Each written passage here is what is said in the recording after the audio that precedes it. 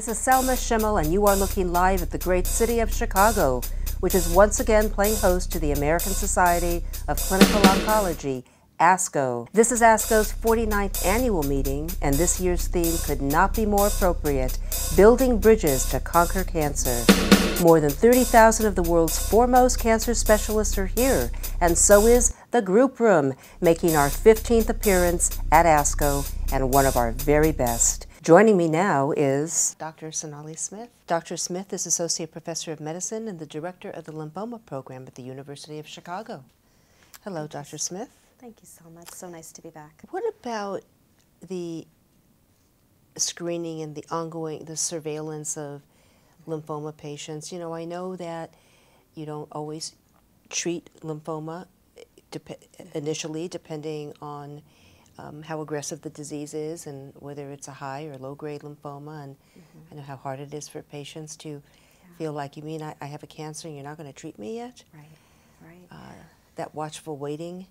Exactly. Yeah, no, lymphoma is a very complex disease, and you know, at the last count, there's about 60 to 80 different subtypes of non-Hodgkin lymphoma. And what we tend to do is group them into one of three categories, and that is the slow-growing and yet incurable lymphomas that tend to be something that people live with and have to deal with for a long period of time. Those that are fast-growing that sometimes you can cure, and in fact in more and more people we can cure. And then the very fast-growing that are highly curable if you catch them on time. And with surveillance, which is, you know, I think very applicable to all cancers, right? In many cancers you treat and then you want to monitor. And the real question for lymphoma physicians is that we have some diseases that are very highly curable. So diffuse large B-cell lymphoma, we cure between 70 to 90% of patients depending on their risk factors. I mean, that's an incredible number. And for Hodgkin's, we can expect to cure between 80 to 90% of patients.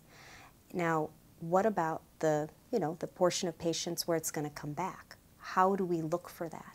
And the guidelines that were based on a 1989 conference were to basically do physical exams, blood work, and CT scans on a very regular basis for the first few years.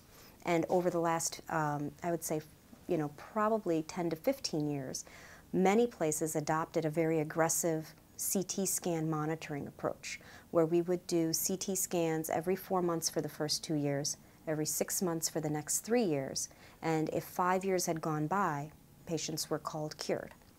And if you look at the actual data of when the disease comes back, turns out that most of those, the diffuse large B-cell lymphoma and the Hodgkin's, come back in the first 2 years. So a lot of the scans we do beyond 2 years are probably unnecessary. In addition, when we start to look at even the scans within the first 2 years, there is a challenge to what is the advantage of finding something on a CT scan versus a patient coming to you and saying, I feel short of breath, or I have pain, and then you investigate. So what was new at ASCO this year is that there are 2 abstracts that were presented, one in Hodgkin's and one in diffuse large B-cell lymphoma. Both of them were large studies based on databases that they went back to look at patients who had both of those 2 diseases, were in remission, and looked to see how many patients had been followed by routine CT scans and how many patients were followed just by, you know, clinical surveillance. A patient comes in and says, I don't feel well, and then you proceed. And what they concluded is that only about 1 to 10% of cancers of recurrent Hodgkin lymphoma and diffuse large B-cell lymphoma were actually diagnosed based on a routine scan in the absence of symptoms.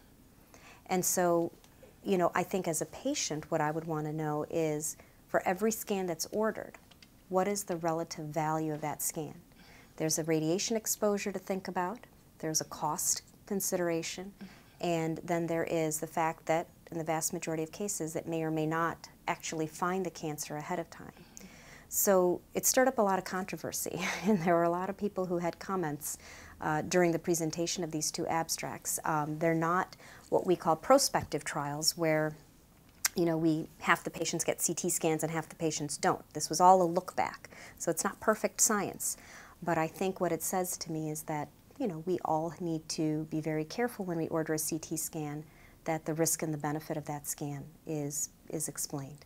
What's been the protocol to screen and do surveillance on lymphoma patients thus far? Beyond what had been, originally taught, this very, very intense, every 4 months CT scans for the first 2 years and then every 6 months, the current NCCN guidelines have already scaled back the number of recommended scans.